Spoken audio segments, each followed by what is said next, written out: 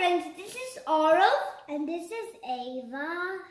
And do you like M&Ms? We like M&Ms.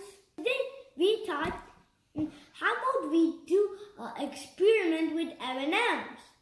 So for this experiment, you'll need M&Ms, a plate, and some water. Today we're going to make a rainbow using M&Ms. So first, we're going to arrange the M&Ms in a circle around the plate.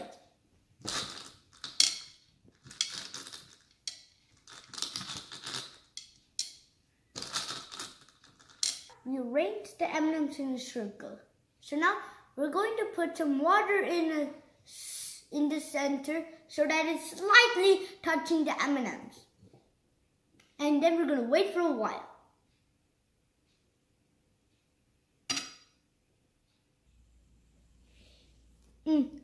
So now you see that it's slowly forming the rainbow.